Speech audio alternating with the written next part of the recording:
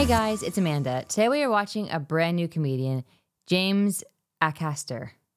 Acaster? Acaster. I'm not sure if I'm saying that right, but I don't know anything about him, so I'm looking forward to this. But remember to leave all of your recommendations in the comments or head over to my Instagram at LadyRayUK and leave them there. I promise you I'm making my way through the list. There's just a lot of suggestions, but I am always looking for more.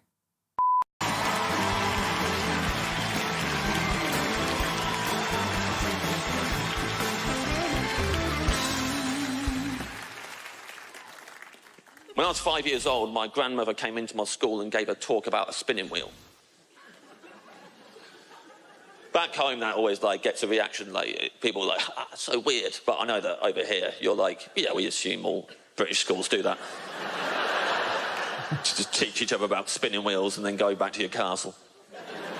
But just so you know, it's weird back home as well.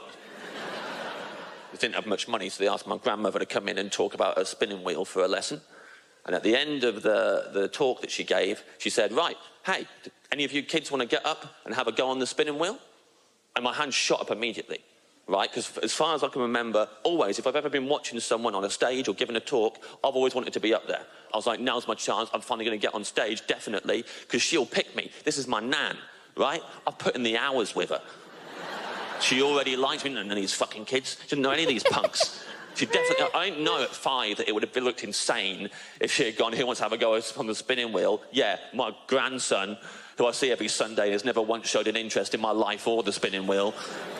Come on up. I didn't know that. Long story short, she chose 3 other kids, and I, this is a classy move, burst into tears.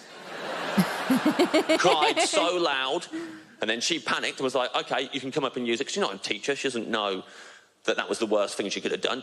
She was like, yeah, okay, come up then, fine. And I went up, I was in floods of tears, using the spinning wheel in front of all my classmates as they're crying and spinning wool relentlessly. And that was my first time ever on stage.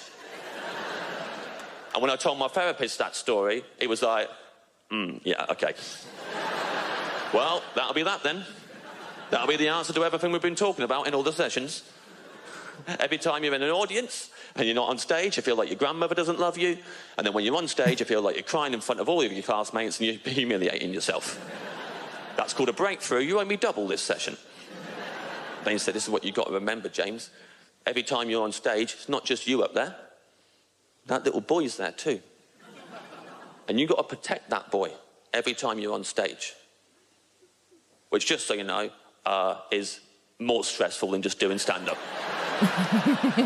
Every time I'm up here, I'm like just walking out on stage, protect the boy! I've got to protect the boy for the whole thing, and if someone heckles, I'm like, fuck you, he's a boy! He's just a boy! What are you shouting out at the boy for? He's a boy! I don't always protect the boy, I try.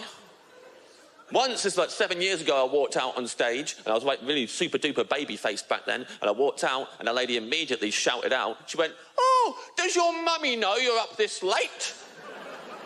And that is a heckle aimed directly at the boy. Does your mummy know you're up this late?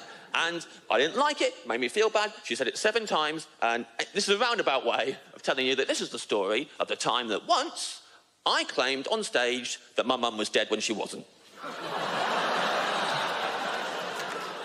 That's how I dealt with that heckle the 7th time around. Does your mummy know you're up this late? My mum is dead, and then I added, unnecessarily, really recently as well. Here's the thing, if you're trying to protect a boy, don't joke about his mum being dead for no reason. The boy didn't make the boy feel any better. Me and the boy were going home in the car, and I was like, I'm sorry I lied about your mum being dead, mate. I'm just trying to protect you. Anyway. I'll level with you. There's a clock at the back. It says 40 seconds. I've not got any material that lasts that long.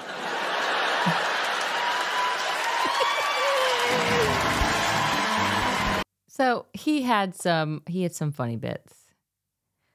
But I never like to judge really on one video.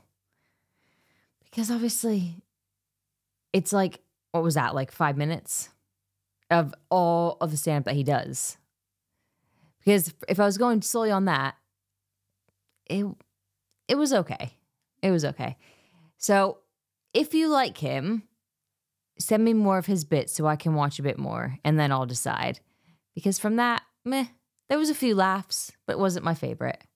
And as always, if you haven't already, please subscribe to the channel, smash that like button if that's what you're into, and I'll see you in the next video.